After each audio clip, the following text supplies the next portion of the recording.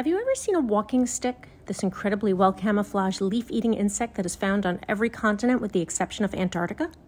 Typically sized from 1 to 12 inches in length, walking sticks all share some common traits, looking like sticks, pretending to blow in the breeze by rocking side to side like a branch.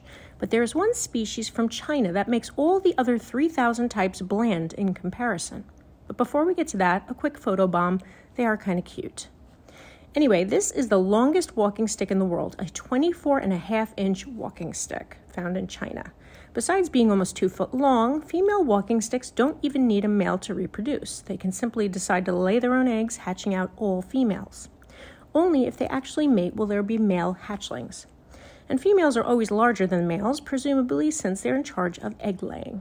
These gentle giants do not bite, sting, or pinch, although they may drop a leg or two if they feel they're in danger, which can be a little disconcerting.